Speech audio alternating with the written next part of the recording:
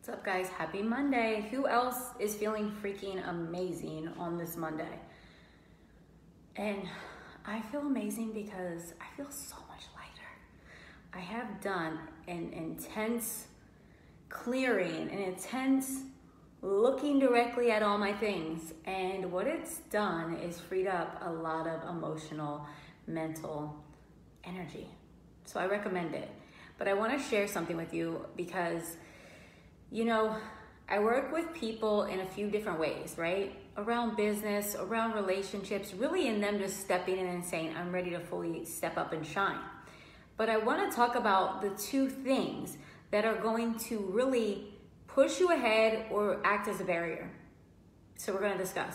The other thing we just discussed, I shared this on my Instagram story, but I'm obsessed with this little teacup. I keep drinking all of my stuff out of it. Hi, Jessica. Hi, Sachiko. So, hi, Gabriella. So, guys, courage and discipline. Here's what I know. Each of us is truly coded for what we are meant to do, right?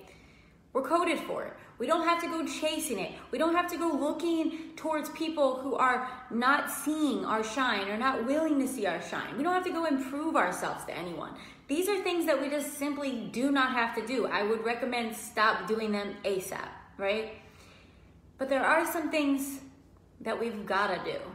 There's things that we have to surrender to if we are stepping up fully and saying, I am ready and willing to shine. Here's what I know, that right now, each of us has access to what we all have access to, right? There's some uncomfortable calls you could make. There's some uncomfortable, introductions you could ask for. There's some steps in your business you could do. There's some things that you could do to so-called advance yourself, right? And what that's going to require is courage and discipline. Right? Now, why do we need courage? What the hell does courage have to do with this? Well, you have to have the courage to stop looking at everyone else and think they have something you don't have, because that is not serving you, right? Looking out into the world and seeing other people and feeling like there's something they have that I don't have, right? That is so detrimental. It is not serving you. Just stop that now. You have to have the courage to say, I have just as much. I am capable. I am able. Right here, right now. I'm able to do this. So Jessica says, I feel like there's always more we could do. Always. There is. There's an infinite amount. But look, here's the discernment here. Because there's so many things you could do, especially in your business, where it's like how many paths. You could go down the path of creating more funnels. You could go down the path of creating a course. You could go down the path of writing a book. You could go down the path of having live events. There's so many paths. You're not meant to do all of them. But here's where it takes the discipline. And this is why discipline is a key ingredient here. And I'm going to go deeper into discipline. But discipline is you sitting your ass down and saying, self, we are going to be really still because I know you have information for me. I know you have information for me that no other human can give me because no other human is me, right? So even with me, with my clients, I'm not telling them this is the way and the only way. I don't ever do that. That's not what my work is about. My work is about opening you up to understanding your channels and listening and trusting, because it takes discipline and courage to trust yourself. Now, why does it take discipline and courage to trust yourself? Number one, we've been taught not to trust ourselves. We've been taught everywhere throughout our lives not to trust ourselves. You have an impulse as a child and you're corrected and reprimanded for doing and acting on it. You have a dream, you have a vision, and you're shut down. You have times where you want to show up and shine, but then you're kind of, what's the word I'm looking for? Kind of rejected in ways, or you're not fully received because maybe you're spending time with people who are uncomfortable with your shine. So we learn not to trust ourselves. We learn to shrink and hide along our path. And it takes tremendous courage to say, what I feel is accurate. What I feel is good for me. What I feel, although I don't know how it's going to unfold, is for me. Can I have the discipline to do the actions day by day by day? Now, I have to tell you guys this. When I was starting my business, I looked like a fool. I looked crazy. I left my other business, which was a commissions-based sales business, and I left it and it was working. So there were people that were like, why would you leave that? You don't have a college education. Why would you leave that? You're going to inspire people on the internet. People are thinking I'm nuts. And then I'm showing up. But you see, the reason I had the courage and the discipline is because I had the vision long term, and I knew. I didn't know how it was going to turn out, but what I knew was that I was meant to do this. I didn't know what the path would exactly look like, but I knew that I had to keep walking towards that light, walking towards that way. So for some of you, you've got to be clear on like, A, am I showing up in my lane ready to walk it? Because for some of you, you have some hints. There's signals that you're supposed to walk down a path, but you're like, not yet, not ready, doesn't feel good yet. Also, I want to share this, that worthiness is key here, because check it out. I was watching a movie last night. If you guys have seen this movie, if you have not seen this movie yet, please do yourself a favor and watch it. I don't watch a lot of movies. I like to watch movies when there's lessons in them and they're like open me up a little bit, and I was crying happy tears in this movie. But this movie Dumpling, right, it was about this little girl, and it was about teenage girls really. And here's the deal, that she was going through life and she was feeling like, and she was made to feel this way, that she was too big, that big girls can't have the same opportunities as slimmer girls, that she wasn't lovable, and there was a guy that really liked her. And she, when he came to her and wanted to be with her, she pushed him away. Because she said, you, girls like you, or guys like you don't like girls like me. But he did. For some of you guys, your destiny, your money, your relationships, your people are making themselves available to you, because they're always available, they're here, and you are just shunning it away like, I'm not ready, I'm not good enough, why me, they're more deserving, and you don't even realize you're doing it, right? And Marcella just says, good for you, you got clear vision. We all have vision. Whether you have the discipline to be with it or not, for me, I have a lot of discipline for listening and watching and obeying. I feel like God is speaking to all of us. You want to call it universe, you want to call it intuition, you want to call it your angels, whatever you want to call it. There's invisible parts of us, parts of life that we can't fully see, that are guiding us, right? Always. Now, our discipline comes in when we decide that I'm going to take my focus from the outside world and I'm going to bring it in here. Because in here, there's a whole other universe and there's all this access to other things. Now, if you feel like I want to do that, but I don't have the discipline to do it myself, that's when you hire a mentor. That's when you hire someone to help you go deeper. We also have blind spots and we have parts on our journey where it begins to get uncomfortable. We want to get off at a rest stop. We're like, okay, here's my path. I know that I'm supposed to be walking this path. I see the destination, but it's gotten a little bit uncomfortable. I got some haters. I got some discomfort. I feel a little scared. I feel a little uncomfortable asking for sales. I feel a little uncomfortable making these videos. I don't think I should even be making these videos. There's these things that come up, and we all have our different thresholds for where we check out and tap out. So you got to look and see, like, where am I tapping out at? And you got to be able to get uncomfortable. Now, here's what I shared yesterday when I did my daily shift on Instagram. If you guys don't follow me on Instagram, I've been liking to play on Instagram a lot more lately, so let's meet me over there. But it says, you'll know your path because it feels like peace, right? To me, this is a very spiritual way of just connecting with ourselves and understanding that while there are infinite roads we can take or infinite ways that we can, work and live on this planet, that there's a way that's just for you. There's a way that's just for you. Now, when I say it's going to feel like peace, it doesn't mean it's going to be challenge-free. Expect the challenges, because that's how we grow. We grow in the challenges. Life becomes easier, though, more graceful, when we're anticipating that challenges are going to show up, but we can move through them because we have the power, we have the presence when we are choosing to be present, that we have what we need to get through the challenges. And on the other side, we're going to recognize a new part of us. Something will be revealed. Something happens when we stop trying to shortcut everything, trying to make it easier, trying to look for ways to go around something, because that's not really what we're here to do. Somebody called me. We're here to look at what's coming our way and ask, what can I do in this? How can I grow through this? It's supposed to feel challenging and freaky and all these things. So every year I'm looking at how can I really challenge myself?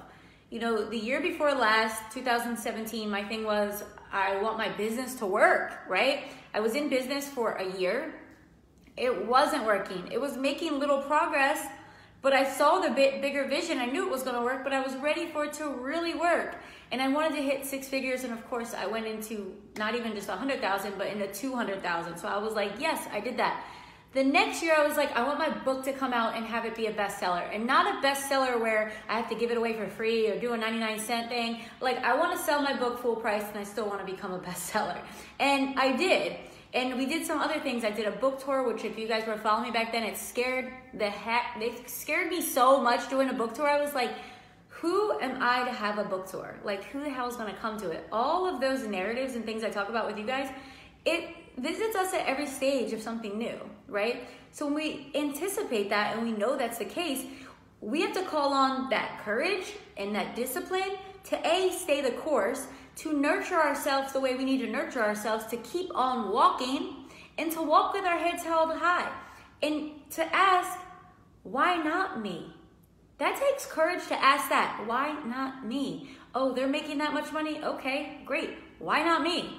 They get to do these things? Why not me? Their relationships are healthy and thriving? Why not me? Usually why it's not you is because you're choosing for it to not be you. And you would say, well, no, I'm not choosing to be like financially struggling, or I'm not choosing to be in this relationship. It's them. It's my lack of clients. It's the lack of this. Bullshit. Let's just come home to that. It's not true. It's not true. The lack of anything is the lack of you recognizing that it's all here for you now. And there's something that's been making its way into your awareness, and it's tapping you on the shoulder and it's saying, hey, you know you could try that. Hey, you know this isn't serving you. Hey, why don't you go do that thing? And you may just be like, I don't feel like it. Not now. I'm not ready. It's Christmas time. Blah, blah, blah, blah, blah. These are all you standing in your way. So what you're essentially saying is, I don't deserve it now. You are blocking you from you. You are your biggest blessing blocker. No one else can block your blessings. One thing I know, I don't care how many haters you have. I don't care how many people are intimidated by your shine. No one else is going to stop you but you. It's you getting off at those pit stops and deciding that you're not getting back on the freeway. What I'm asking you to do today, it's Monday, check back in. Check back in fully and ask yourself, am I playing at 100? Right? If you guys were watching my Instagram stories this weekend, I did some crazy stuff, which for me it felt crazy, because I decided that I want to, instead of just trying to make X amount of dollars, I want to save and invest X amount of dollars into real estate. And I was like, you know, I got to change my mindset around this, because I've been just in this space of making more money and doing this with my money. When I say investing, not this time, not investing in my growth, of course I'm doing that, but I'm advancing, right, into investing now into physical things. So that being said, I was like, I got to change some of the ways I start thinking. So I started just immersing myself all weekend. And because I did my diet changes earlier this month, where I shared with you guys that I did no alcohol and I'm doing vegan until the end of the year, because I was making these choices, I had this next level of like cellular clarity and tap-in, which happens when we change our diet. Our biochemistry totally shifts, everything changes. So all of this has been happening, space is being made, I'm listening, I'm hearing clearly, and then I hear about these changes I need to make with my money. Then it leads me into totally taking like the lid off of my business and dissecting everything on like how my business is running, what every part of my team is doing. I have 4 people supporting my business in different ways right now.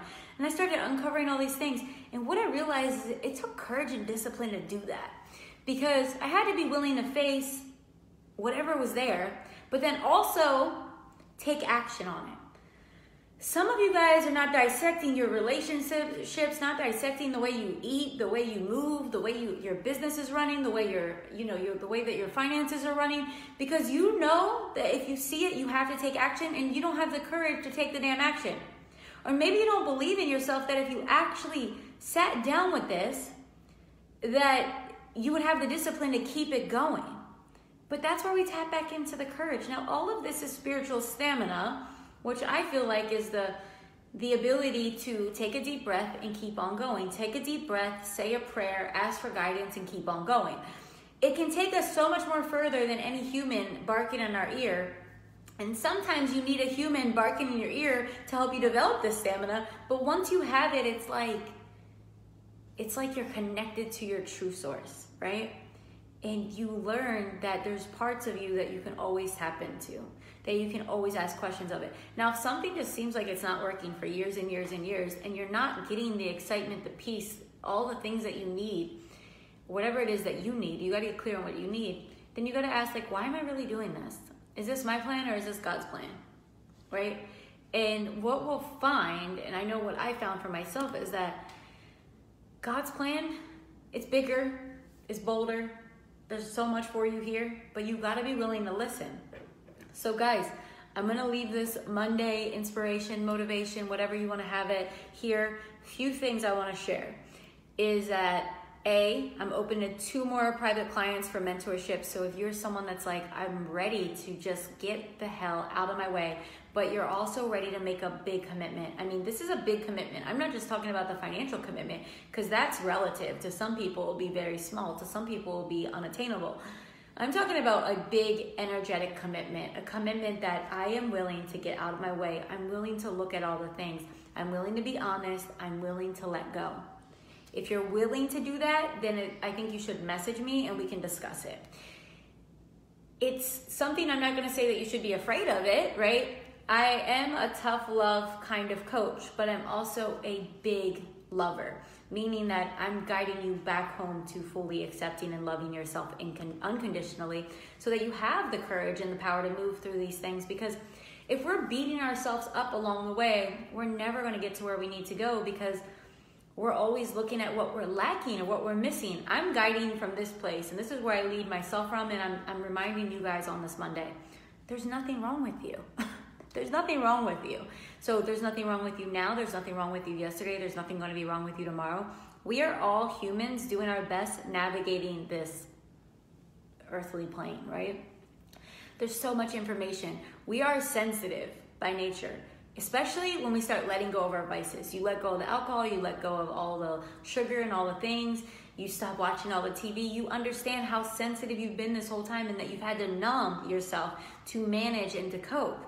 So as we let down all of this and we start to become more sensitive to our sixth sense and start to hear and obey more, we start feeling other people, we start feeling the intentions of other people, we start feeling like the activations of our own intentions, and it's kind of freaky at first.